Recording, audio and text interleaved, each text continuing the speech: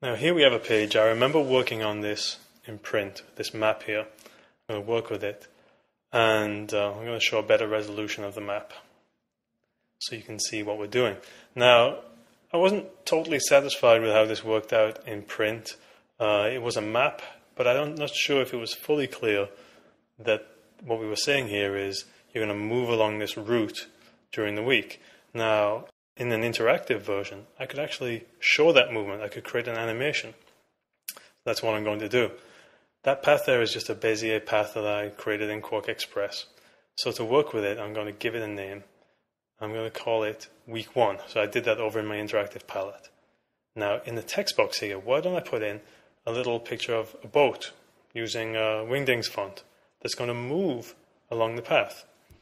So like before, I did that, put a glyph in. Now what I need to do is give this box a name so I can work with it.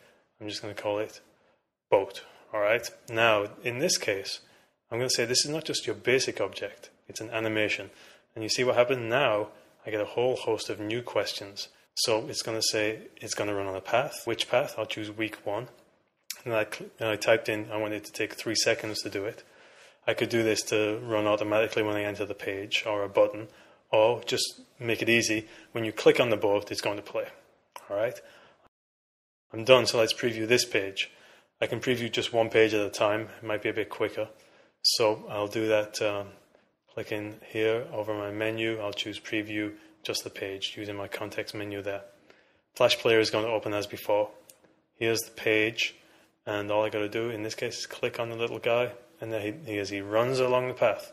Very clear, much clearer even in the print version. That's one of the beauties of the interactive format. The last thing I want to do is to really leverage the content of video that I have. I want to actually show people the tour. I don't want to put it right on top of the page. This layout looks good. I want it to appear for people when they want to see that video. So I'm going to create a video player.